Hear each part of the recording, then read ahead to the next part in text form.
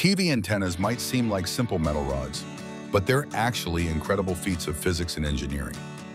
Let's explore how these devices capture invisible electromagnetic waves from the air and transform them into the shows we love. TV stations broadcast radio frequency signals that travel through the air as electromagnetic waves. These waves are just like light waves or X-rays, but with much longer wavelengths that make them invisible to our eyes. When these waves hit a metal antenna, they cause electrons in the metal to move back and forth, creating an electrical current.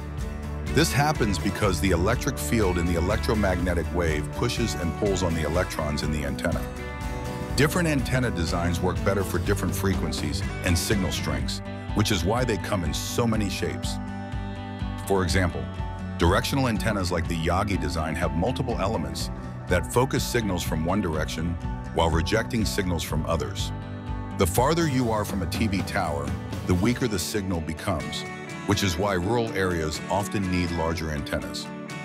Once captured by your antenna, this weak electrical signal travels down a cable to your TV's tuner.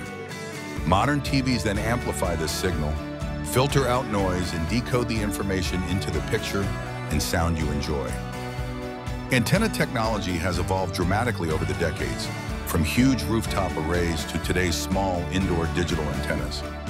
But despite all this technological progress, the basic physics remains the same: metal elements capturing electromagnetic waves from the air. So next time you're enjoying your favorite show, remember the invisible dance of electrons and electromagnetic waves that brings those images to your screen.